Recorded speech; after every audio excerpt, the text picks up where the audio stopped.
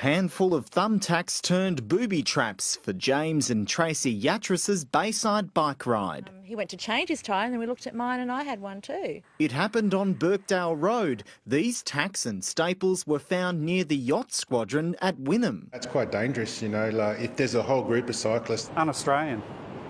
Exactly what it is, it's un-Australian. Australians just don't do that. Sean Harrison suffered serious back injuries when he was run down on the road at Everton Park. He's backing a Bicycle Queensland push for motorists to prove they're in the right if they crash into a cyclist. All consumers will get fairer and swifter outcomes under a presumed liability scheme.